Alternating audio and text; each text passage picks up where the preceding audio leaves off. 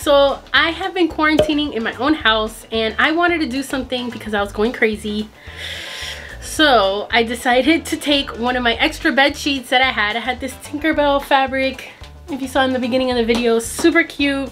I've been also scrolling on TikTok and a big thing has been cottagecore. Cottagecore is like a cottagey kind of vibe, and I've had this pattern in my abode for a while, so I said let me design a little Tinkerbell cottagecore pinup mix. Now let me show you guys how I sewed it up. So I started off with this pattern. I really loved it because of the poofy sleeves, and I used a D pattern from the McCalls pattern. And I had this beautiful bedsheet fabric from, I think, Thrift in Fort Lauderdale, and this blue fabric and the lace that I forgot to show. The only thing I bought were these buttons, the Tinkerbell buttons to go with the Tinkerbell dress. And every time I do an outfit, don't judge my drawing skills, but I like to draw up an idea of what it's gonna look like and what fabric goes where.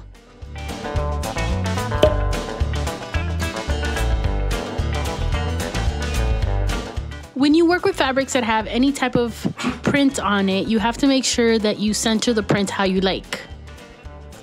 Usually I cut my fabric at a warehouse, but since I am quarantining, I am using my small desk.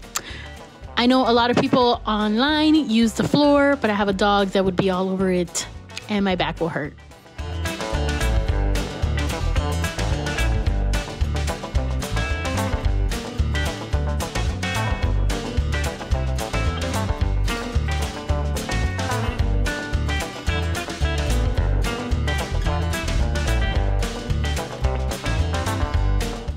I know I'm very untraditional when cutting fabric, but I don't like putting pins in my pattern. I usually use weights or my pin weight in my boyfriend's hands when available.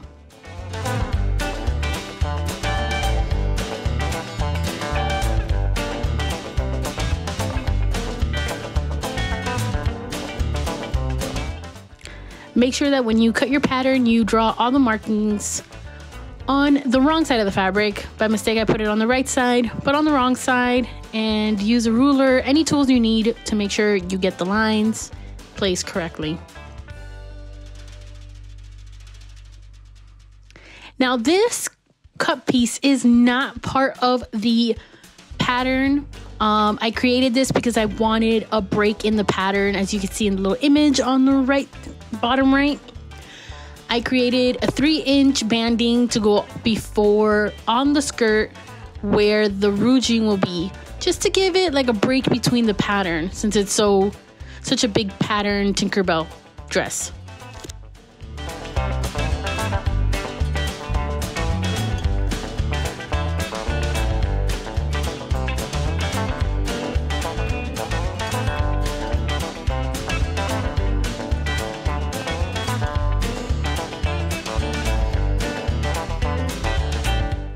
Here I'm cutting the lining and marking as needed.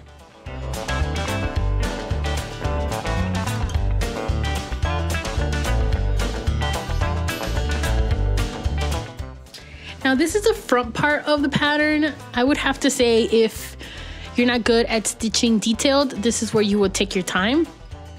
So first I cut my pattern and then again mark it with my chalk.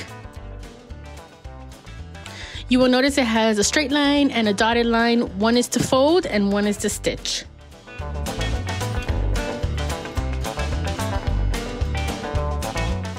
And I love these see-through rulers because it helps make a line and see what you're doing.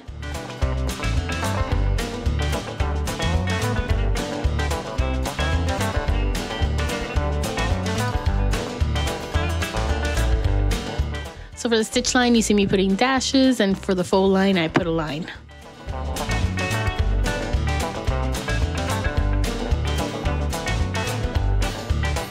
And repeat on the other side, and I also like to mark down where the buttons are on the pattern in the center.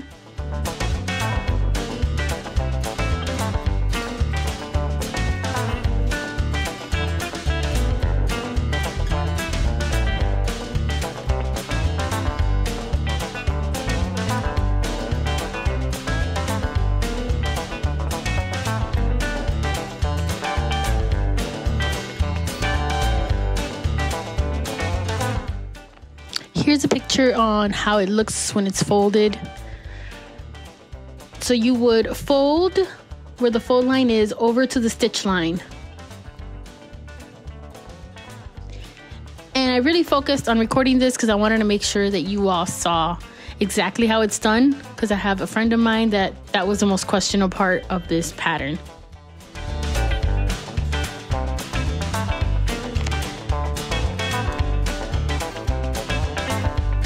Make sure you line the pins exactly how you're gonna run it through the machine. You're not gonna run the needle on to the pins because you don't want to break your machine. So as you sew, you will remove the pins. So having them facing all the same way really helps in making it easier for you to remove them.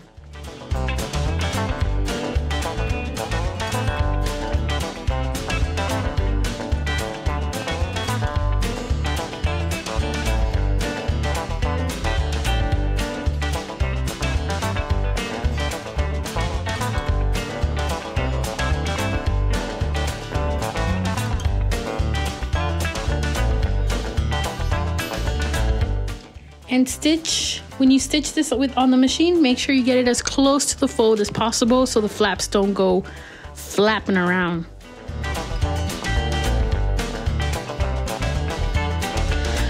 So now this is part of the pattern where they tell you to put the buttons onto the top. But these Tinkerbell buttons had like a really thick back and I didn't want it to just pop out. So I cut out the little loop where you're supposed to sew the buttons. Since these are fake buttons, we don't really need it. So I cut it off and I used E600 fabric glue to just put it where I marked my buttons.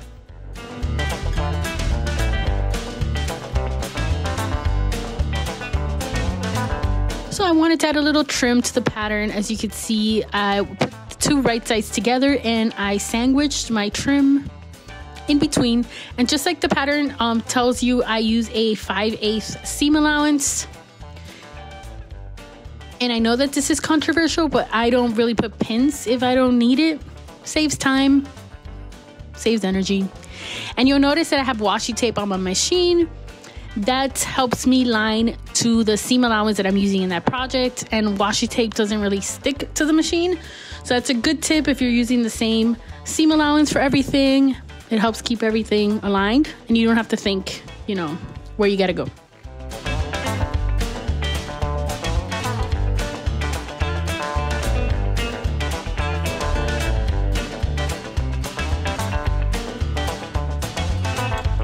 So for the sleeves, it's a rolled hem at the end of the sleeves, and then you switch your machine to a zigzag stitch and you use elastic to create that bubble effect on the sleeve. So just pull on the elastic slightly. You don't want to pull it a lot because you don't want to like have your arm out of oxygen.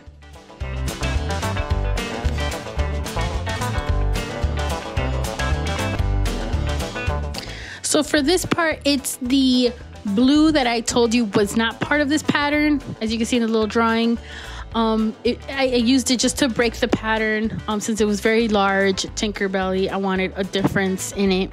So it's just me sewing it to the bottom of the circle skirt before putting the ruching panel at the bottom. So I use a gather foot because I am lazy when it comes to gathering by hand. But I use this gather foot to gather the bottom, and I also added piping in the bottom.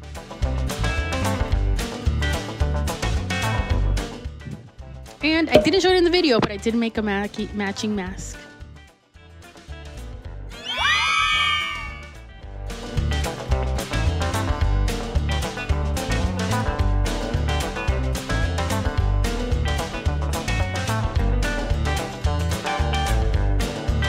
So what do you guys think about that? It took me literally one day to make because I had nowhere else to go.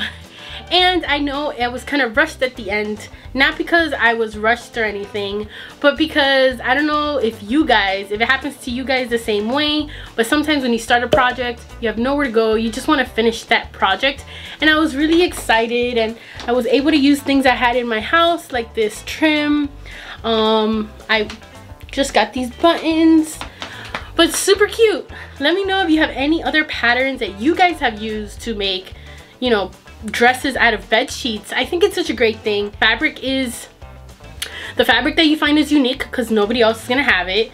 You save money on fabric because I got this sheet for $2.99 at Thrift in Fort Lauderdale, when if I needed this much fabric, it could be up to $8 a yard to $14 a yard. So you really save up. Thank you all for watching this video. I greatly appreciate it. If you like this video, please make sure to hit that like and subscribe to the channel. I would greatly appreciate it and it will help me out. Thank you and have a wonderful day. Bye.